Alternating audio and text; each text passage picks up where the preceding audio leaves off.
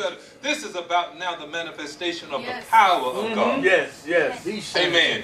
Praise the Lord. These signs, come on, Brother Leo. Hallelujah. Take this microphone. Give it to them. These signs shall follow them that believe. Amen. Praise the Lord. So, church, amen, we've got to be in this place now where there's an expectation for the glory of the Lord to be revealed all the time wherever the saints of God are. Amen. Amen. Praise the Lord. Amen. And I say that, you know, when Jesus said that these signs shall follow them that believe. When Jesus said, greater works shall you do, because I go to the Father. Then, church, there ought to be an expectation on our part of greater works. You ought to get tired of riding the ferry and say, I'm going to walk across the water. There we go. Come on. Amen. Praise the Lord. I want to see the power of the Lord. Amen. Instead of driving to Tacoma, just be translated. Amen. And instead of going there, just be there. Amen. Praise the Lord. Amen. We ought to say that wherever sickness, we want to have the power to heal the sick. Right. So Lord willing, next Sunday, Sister Sheila gonna get the when the times are available, and we want to be able to go there on a regular basis. Church, now, and you all know how we are. We don't like to start nothing and finish. Once we start it, we're gonna stay with it. That's right. Amen. And you know, I know it might not be a whole lot of folks, but when we start something, we're going to stay with it. We're going to stick with it because, you know, anybody, a whole lot of us start stuff, don't we? How many of us finish stuff? That's right. That's right. Amen. Praise the Lord. So once we start something, we're going to stay there. And it's going to be taxing sometime. You're not going to want to go. You're going to want to go home. You're going to come. Glory to God. Amen. And church, so this is going to be a very serious aspect of the ministry.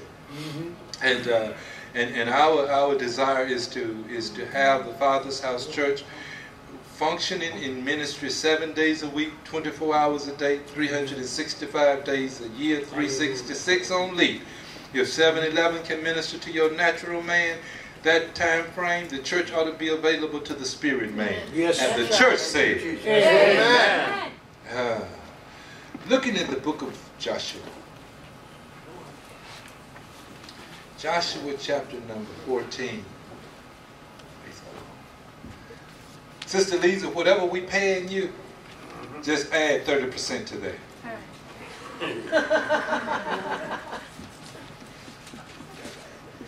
You just got a raise.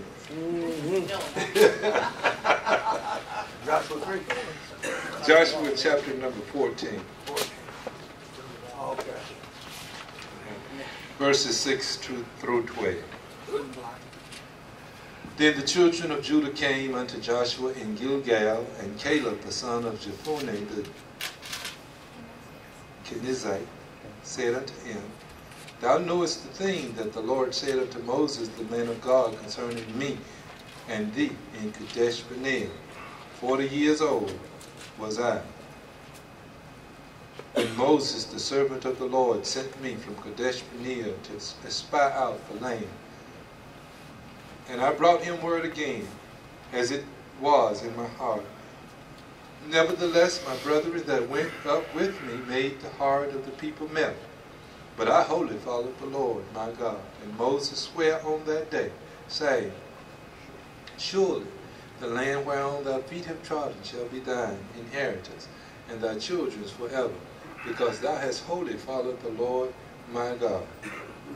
And now, behold, the Lord hath kept me alive, and he said these 45 years, even since the Lord spake this word unto Moses, while the children of Israel wandered in the wilderness. And now, lo, I am this day 85 years old, and yet I am as strong this day as I was in the day that Moses sent me. Hallelujah. As my strength was then, even so is my strength now. Can I just interject right here something that we need to say? the promise of God will keep you. Yes. Hallelujah. Amen. You ought to say, the promise of God Promise of God will keep me. keep me. Will keep me strong. Keep me strong. Will keep me agile. Keep me agile. Will keep me Keep me until the provision. until the provision. Yeah, amen. Praise the Lord. Hallelujah. Amen. Hallelujah. He Bless said, you. and let me just begin. He said, amen. Verse 11. As yet I am as strong this day as I was in the day that Moses sent me. As my strength was then, even so is my strength now. For war, both to go out and to come in. Yes, and Jesus. now, therefore, give me this mountain, whereof the Lord spake in that day.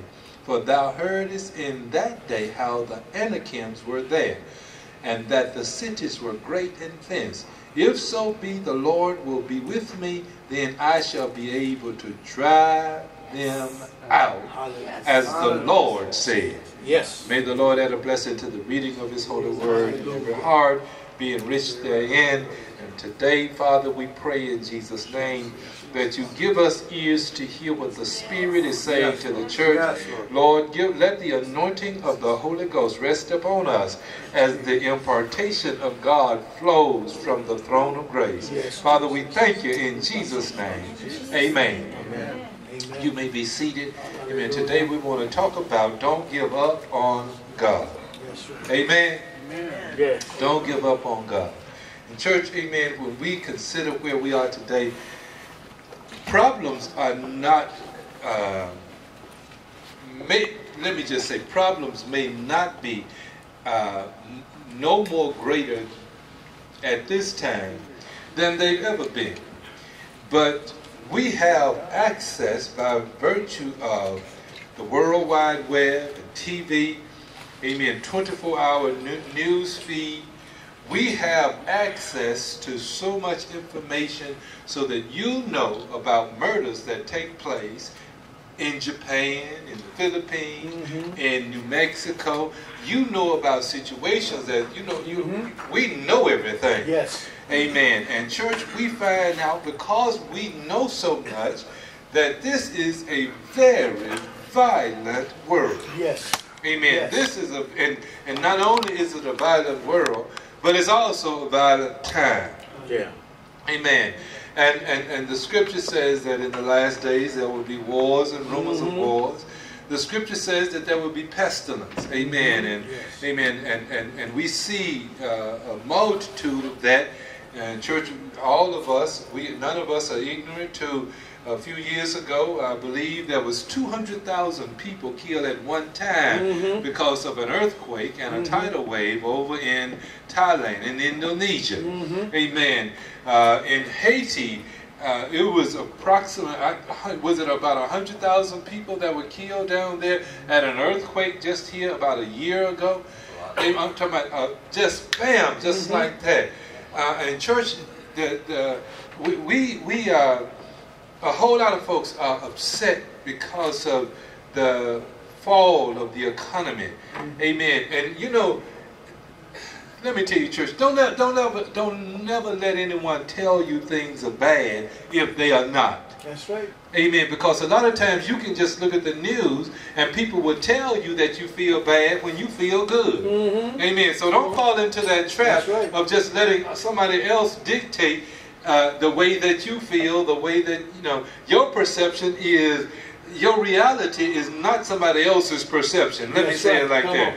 Don't never let anybody, amen, tell you how you feel. You know how you feel. Amen. Amen. And a lot of times people will have you afraid when there is nothing to be afraid about. They will have you fearful when there is nothing to fear. They will have you running when nobody is chasing you. That's right. My God. They will have you hating because they hate. Amen. Right. Praise the Lord. Right. Amen. And church, and let me tell you, this is a year when we got another election, mid-cycle election. Let me give you all this is the only political spiel I'm going to make. amen, about the election.